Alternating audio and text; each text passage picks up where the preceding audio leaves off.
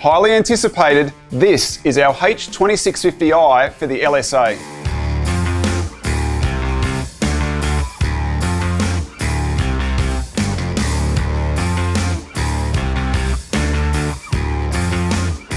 Given the popularity of the LSA engine, and in particular factory LSA cars from both Chevy and HSV, we're excited to showcase our H2650i designed specifically to reset the performance potential of the LSA platform while retaining that OEM look. Our talented engineering team have leveraged nearly 20 years of experience working with Eaton Supercharger technology to design our latest supercharger for the LSA platform.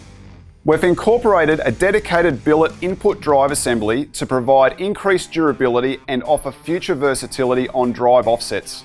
The throttle body adapter is designed to put the standard LSA 87mm throttle body in the same factory position.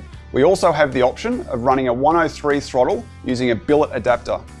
With a large opening to feed the rotors, the scope for a much larger throttle, like our 115 integrated preview unit, will certainly maximise airflow potential.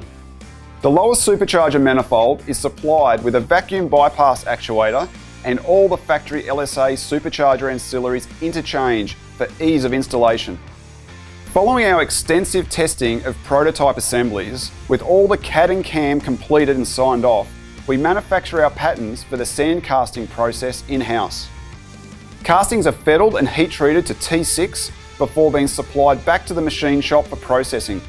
Our Mazak twin pallet horizontal machining centre gets to work on the milling before moving to the assembly team with quality inspection at every step. The final production step before packaging is the supercharger dyno cell, where every unit is run and serial numbered to ensure it meets specifications. Now let's look at the performance comparison of our 2650 compared to the factory 1900.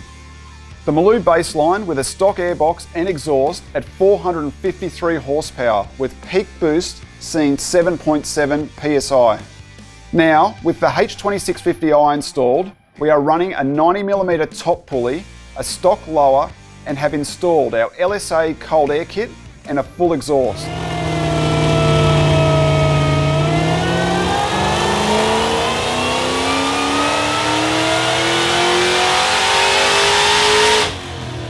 Peak boost now reaches 16 psi and power tops 673 horsepower on our mainline Pro Hub with a peak supercharger speed of just 13,820 RPM, which interestingly are comparable to what we would typically see with a head and cam package while turning the factory 1900 blower to over 21,000 RPM to achieve around 14 pounds of boost.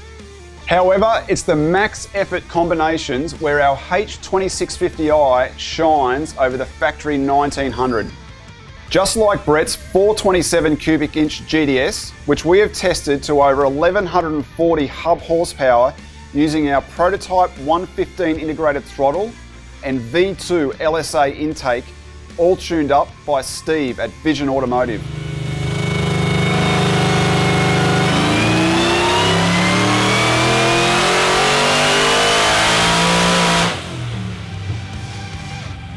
High horsepower combinations often need an upgraded fuel system.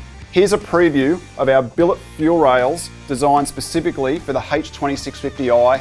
The billet rails have been designed so that you can run a factory style fuel system or a complete return style system. The supercharger manifold has been machined to enable fuel lines and fittings to be screwed in from the rear, and we're also working on a crimped hose kit. Now available from our dealers globally. Learn more at harrop.com.au and subscribe to the channel for all of our content as released.